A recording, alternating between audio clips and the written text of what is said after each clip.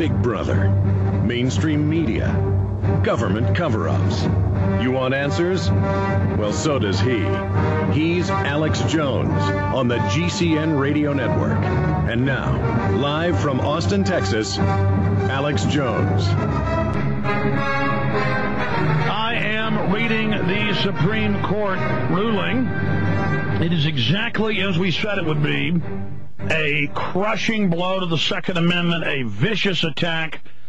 It is trying to validate all of the gun confiscation, gun registration, taxation, basically total control, not just over felons, misdemeanors, any, quote, mental illness that anyone in government claims you have, veterans being disarmed, a reign of hellish terror against our precious Second Amendment. And exactly as we said it would be, and then tonight we'll have the newscast, it'll be word for word what I said, because I know the enemy's operations. Second Amendment lives. Well, it would live whether those criminals said it did or not. Supreme Court wire, and it goes on with the headline, Supreme Court finds individual right to own guns. But then it says, we can ban and restrict and control however we want.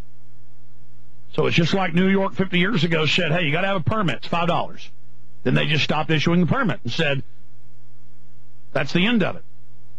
So I'm going to get Larry Pratt and Aaron Zellman on today. We also have a lot of other big guests that are going to be on as well that I will tell you about after we come back from break.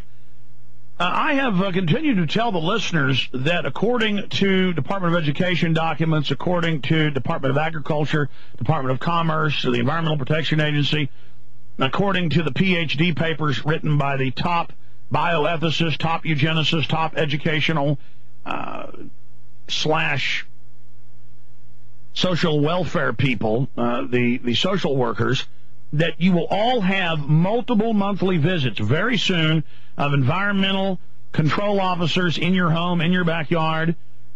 Your children will be interrogated daily. That's already happening in most schools about what's in your medicine cabinet, what do they do, have your children ever seen you naked in the shower, did they walk in and see you naked? It's over. Your kids are gone. If you ever take a picture of your baby crawling with a picture of their bottom, it's gone. Your child's going to a rape camp where the pedophile rings rape. And when I say that, I'm not kidding. I mean, that's true. I live right here in Texas, where every facility of the Texas Youth Commission had public rapings with people coming in and paying to rape 10 to 14-year-old children, and the parking lots would fill at night and have gladiatorial fights, mass rapings, and nobody gets in trouble. The government is completely evil.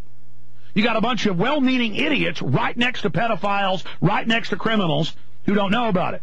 The Texas Rangers for 3 years internally tried to bust the Texas Youth Commission and filed reports that you can read on the DPS website that will curl your hair. And they were told to shut up and had to leak the information. Mass raping. Okay? And I see hundreds of such stories every week around this infested nation. God help us. The reason I bring that up is look at this headline. Government permission required for parents to kiss children or be in public. If parents want to take their daughter or son to a public pool, that is considered a form of pedophilia. It actually says it. And they're calling it the war on pedophilia. You think it's bad for parents to have their kids taken and because they have a picture of a newborn baby, with its bottom? It used to be on the Coppertone cover. You think it's bad that these type of things go on? Folks, this is nothing.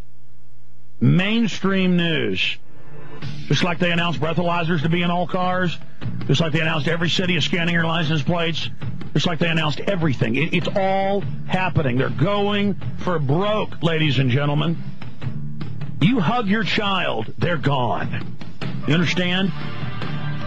You kiss your child's forehead when you send them off to school, you are going to be arrested. Do you understand? We'll be right back. From his Central Texas Command Center, deep behind enemy lines, the information war continues. It's Alex Jones and the GCN Radio Network. Appeared to be an assassination attempt a few days ago on Nicolas Sarkozy, who's banning free speech in France, taxing the internet, basically Mossad agent publicly. We got Wayne Madsen, formerly with the National Security Agency, National Reconnaissance Office, joining us coming up in an hour. Paul Watson in 30 minutes to talk about the headline, government permission required for parents to kiss children, hug children, go to public places with children. It's the same system in England and the U.S. You will be arrested if you are seen hugging your child. Folks, you can't make this up. I've got mainstream news saying all cars to have breathalyzers, everything face scanning you, microphones everywhere, everything being tracked. They're hiring felons in every major police department. They're hiring felons in the military, thousands and thousands a year, aggravated felons. I mean, it's just all red level meltdown, total insanity, Twilight Zone. I'm pinching myself every millisecond now. The government is so rogue, so corrupt, so evil. And their policy, and they've said this, is to go for total broke, to have everything be so shocking that we just don't even know what to do. Meanwhile, the public's on their iPhones and watching TV and partying, getting drunk, and has no idea what's going on. No idea that the GMO food is killing everyone that eats it. It is frying your body, massively increasing cancer, destroying your intestines, your stomach, your glands, every major disease skyrocketing, women's lung cancer up 7 times in 10 years, just diabetes up multi-thousand-fold, autism, just young people everywhere I know with cancer, 20 years old, 10 years old, 5 years old, dying, just hell on earth, all the statistics exploding, foreigners running all over us, Americans being kidnapped, truck bombs, rocket attacks, Mexican troops attacking everywhere, in the back of the paper if you're lucky, just the dollar imploding in value, crime exploding.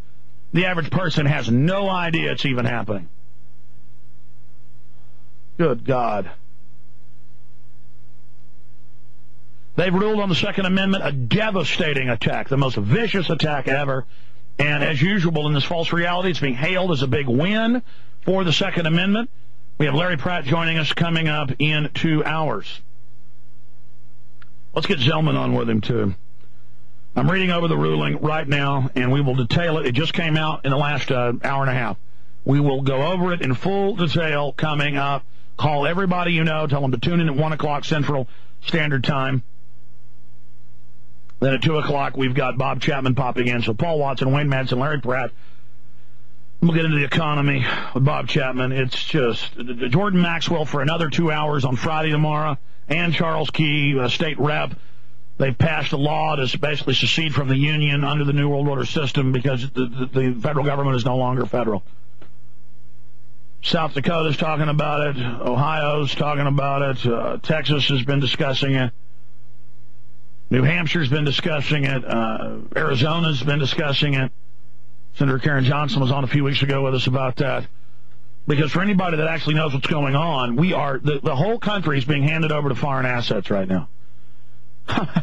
Just for people that aren't informed, it's kind of like I'm sitting here on the deck of an aircraft carrier and kamikaze planes are smashing into it, and the public's out there playing badminton on the deck of the ship, giggling and laughing as gasoline and napalm explode and they're on fire laughing. I mean, it is the things happening, attempted assassinations of heads of state, the craziness, the checkpoints, the weird black ops that are going on, the military buildups, the CBS News reporting, okay, looks like the U.S. and Israel are going to attack Iran. I mean, just wall-to-wall insanity. 345 arrests, kids rescued in prostitution bus. The feds did this, and this ties in with the illegal aliens. Look at this. Police report, Mexican Army members busted for home invasion and murder inside the United States. They came into Phoenix. How many miles is that from the border? In a home invasion and homicide Monday, active members of the Mexican Army. Folks, they're running hits in Austin, hits in Indianapolis, Indiana, hits in Dallas. We've had car bombs go off, and they will put it in the back of the paper. Can you imagine if anybody else blew up, had a car bombing or rocket attacks in Texas? Rocket attacks hand grenades are thrown into newspapers on a monthly basis. You tell an idiot out on the street, the cops don't even know about this. This is KFYI TV. Police report, Mexican Army members busted for home invasion and murder. Here's another one. This is Bloomberg. Texas real estate slump lets Mexicans take it back. More than a century and a half after Mexico lost Texas in the U.S., Mr. Garza wants a piece of it back. A Texas for sale sign and cowgirls in boots and white hats greeted Garza at the Convex Center in Monterrey, Mexico earlier this month. A Monterrey developer and investor, Garza, was in search of foreclosed U.S. property to buy. Garza, who owns manufacturing sites and other land in Mexico, said he and 5 partners will invest $8 million in Texas. And then he goes on, I'm going to read all this later, saying they're taking it back for Mexico.